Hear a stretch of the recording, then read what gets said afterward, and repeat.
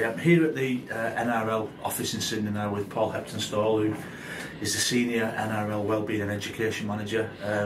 Paul, first of all, thank you for having us here, the Rugby League staff, and discussing all things wellbeing. I know over the last few years we've had the opportunity to come over to the NRL and speak to you, and I personally thank you as well for everything you've done for us and all the advice you've given.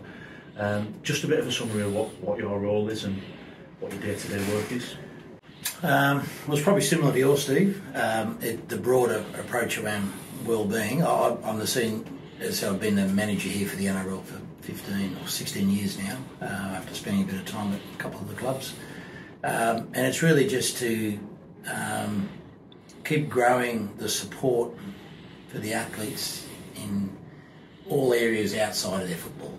And we know that a lot of the stuff that we do in wellbeing will help their football, but it's a duty of care, but it's also the right thing to do, to make sure that players are developed beyond the football field, and a more balanced person's a better player. That's what we always say. So, but I'm very fortunate that the game between the NRL and the Players Association have invested in wellbeing, and it's my role and responsibility to make sure that we're best practice, and that's why it's really good to share things that you're doing in England, because a lot of our players will come and go, and we'll get some of your players here, and so it's really good to share things between the sports. Brilliant. And I know you've been you've been in this role for a number of years now, and you've seen the evolution of this space and wellbeing education, and how's that come about? What have been the major wins in this area, and the importance of making sure that it's constantly evolving? No, it's a good question, because I think our game sort of really only went professional at the end of, towards the end of the 90s, and I probably show my age here of being around then.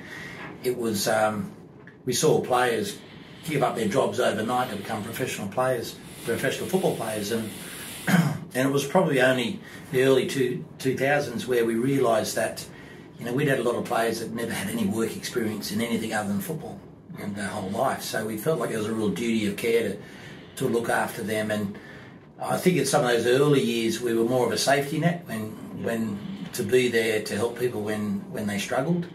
But I think we've really evolved into being a lot more proactive, and a big part of that is trying to make sure that we virtually insist that players have something with them to grow their identity outside being a footballer, because we know that everyone's going to retire some stage. You're going to get injured, you're going to get suspended, and most won't even make $1 playing rugby league. So the importance of creating this identity for yourself outside of being a footballer is really important, and that flows on to someone's holistic well-being, around their values and how they see themselves as a person, and the good relationships they have in their life, caring for money and how to look after money, and also with things in their life like spirituality or the culture or the involvement in community, if they're really important to a person, we've got to make sure we really support that as well. So the role of wellbeing, as you would know, has really evolved, and I think it's more from a really proactive side of things. I think the other really pleasing thing is, I think in the early days we're seen as a sort of a welfare support type program, but I think we've really grown into clubs, football departments, where the coaches and the football managers and the CEOs really value what we do, because we know that we are a real protective measure for those players and the clubs, and we know that if a player is involved in some sort of career development off the field or are proactive with their well-being, that they're less likely to get in trouble, they're going to have a longer career, we know they're going to make more money, and their transition is going to be a lot smoother. So there's no real downside to what we do in well-being. So I think while we've got to push barriers, I think we've moved a long way, and as I said, the Super League are probably a really good example of, especially the last couple of years, being really progressive in what you're doing. So we're learning off each other in that way. Yeah, I think the key has been a real collaborative approach between both competitions, and we've got a lot of NRL players coming over to obviously play in the UK. That's always happened, but what we're now seeing is a lot of our younger players and our current players coming over to play in the NRL. Some recently, both the men's game and the women's game, and so I think sharing all that best practice is crucial for both of us. And just, one thing which is really interesting is the ruling regarding young players and education, and just what can give us a little bit more of an insight into that provision. Yeah, well, we used to have a national youth competition where it was a no work, no study, no play policy. I suppose a bit like the university system in the States, where you had to maintain a certain grade point average.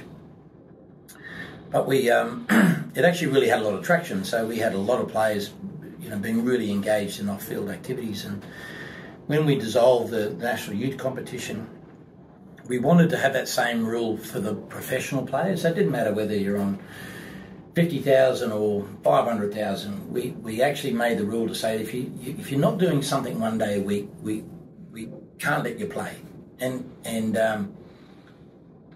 fortunate enough, we haven't stood anyone down. But it is a rule, and we know that it's just for the best interest of the player. It doesn't have to be something too onerous, but it's just something outside the game which can grow their identity, grow this self-esteem, this sort of purpose outside of footy, which we know will help their footy. And I think all the clubs have really